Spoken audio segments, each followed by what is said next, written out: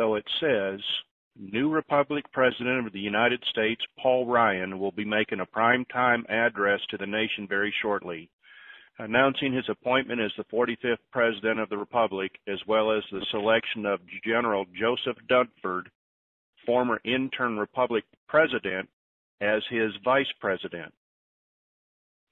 This peaceful transition of power falls within all established constitutional guidelines, and thus everything should appear normal to both a domestic and global viewing audience, as there is a precedent for a U.S. President resigning, Richard Nixon, in 1974. So President Ryan will first have to announce the resignation of former President Obama and Vice President Biden, who we're told have pre-taped resignation speeches. This is why Obama is nowhere to be found since the State of the Union address, and Biden is suddenly traveling to Israel. Also, this is why the military is in high tactical alert, just in case there are disruptions within the general population over the unannounced Obama administration exit, hence the need for helicopters, deployed ground forces, and heavy transportation vehicles. President Ryan will then announce the closure of the Federal Reserve Bank, as well as the new U.S. Treasury issued gold-backed currency called the United States Notes. It is in U.S. bank vaults and ATMs now, and have a 1-to-1 exchange ratio. Again, nothing out of the scope of a rational, eventual, unordinary, just the way the elders prefer to handle everything, subtle and understanding, but truthful and transparent. President Ryan will be making a few other changes, which we have yet to lock down exactly what those will be. It is anticipated that Ryan's speech will come either Wednesday or Thursday evening at 8 p.m., and those of us following the RV can look for Redemption Appointment 800s to be released simultaneously through the internet, the phone, and email as President Ryan declares the gold standard and new USNs publicly to the world. This is considered the surrender of the cabal. Note, SKR accounts are also scheduled to be released at this time. Private groups like those lumped together in Reno, as well as the Internet group, are now scheduled to begin physical redemptions starting at 7 a.m. on Friday, 3/11/2016, and go through Tuesday, March 16th. With bank, branch, or a mass public redemptions beginning as early as March 21st, start of spring. Continuing for exactly 1 month. Notifications to subgroup leaders are coming. International and contract rates are great, so get in early, do your business, because rates will be going down, not up in the future. Friday, April 22nd, has long been the day we understood the new gold spot price, and this is in parentheses, benchmark standard for all currency values, will be announced at the Shanghai Gold Exchange. This would mean the entire RV process took exactly 1 year from when the TRNs were first allowed to be traded and allowed to go live on bank screens, therefore constituting the official beginning of the RV.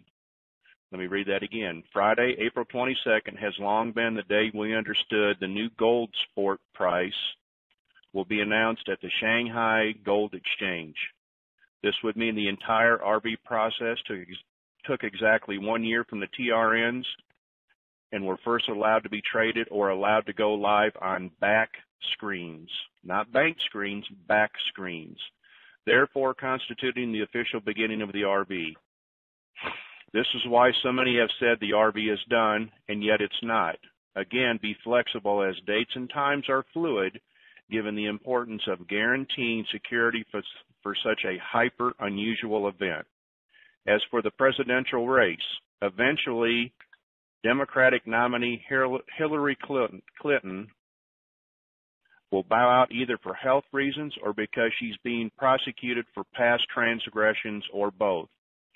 Bernie Sanders will be the lame duck Democratic nominee in November's general election. The Republican nominee will not be Donald Trump, as he will be patriotically stepping aside in the best interest of the country, so President Ryan can and will ultimately be the sitting Republican presidential nominee with full support of his conservative base. I'm tongue-tied, hold on.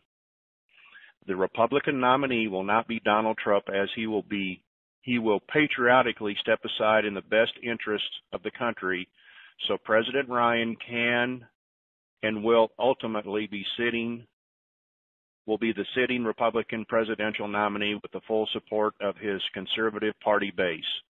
This is why Ryan was given the Speaker of the House position, so that in this moment he would be president, and possibly for 8 years plus his short tenure this term. At this time, it is unclear if General Dunford will also be on the ticket, as he may believe that is doubtful, except the general either to return to his post as chairman of the Joint Chiefs or retire. Any way you look at these upcoming events, it's clear we're in the middle of a historic world moments, very much like the fall of Rome in circa 476 CE. The Ryan situation is interesting. Remember when the Pope came to town and all of a sudden Boehner stepped aside and Ryan didn't particularly want to step in? Remember that, Speaker of the House? I think it was back in September. Oh, yeah. Watched it well. And we're all going, well, I guess the boss came to town and fired somebody. Right. Well, actually, the Pope signed off on the United States. He signed off on the country. He signed off on the corporate control of the country. And he literally signed back the United States to its own ownership. So, I mean, the events when he came to town were dramatic. So this has been in the works a long, long time. They couldn't get the security quite right. The banking had been done for a long time. So when everybody was reporting the banking is done, this is done, they were all telling the truth. But that wasn't necessarily allowing it to go forward, because from a security standpoint, until they had confidence and certainty that not only could they secure the population of the United States, but they could also, once they started the RV, that there would be no shenanigans that would stop it. And they tried to do a peaceful transition of one with the other, and ultimately the bad guys just wouldn't relent, so they had to literally replace the entire system. But the good news is it's been humming and up and running, functional for months. But again, the issue was security. It wasn't banking. We're all looking at this as a banking event, and the true powers that be are looking at this as a government transfer or a transition of power. Now, albeit it's going to be a peaceful one, and it looks like on the surface it's going to be a pretty normal one, even though you have a president and vice president resigning. You have a normal transition of power because the Speaker of the House is third in line to run the country if anything happens to the president and vice president. I want to bring in Iko here, if you don't mind. I'm going to unmute him. Rockstar? Am I unmuted? Yes, sir. Yes, you are. Go ahead.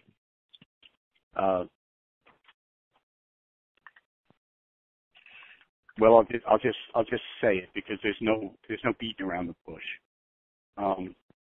If this in fact happens in the way you just put it, the New Republic is the most naive organization I have ever encountered in my life.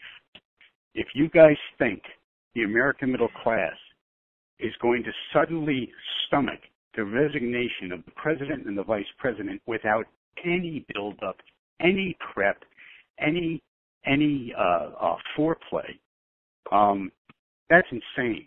You're going to have armed insurrections in the streets. You're going to have militias manning up and coming out and firing because they're going to feel threatened that their entire world is coming down. Nobody knows about the New Republic, Yusuf. Nobody. They don't. It's a small philosophy in the scheme of things, and I don't buy it for one moment. I do buy everything else that you said. If you stopped it at the end of Paul Ryan becoming president and then started with all the intel you related after, I see that as completely plausible and a logical scenario. But to, for this to remain a secret, impossible, just impossible. I'm sorry, I just don't buy it. That's where I'm at. I love you. I love your message. I love your spirituality. But this to me is pure and utter fantasy. So that's all I got to say.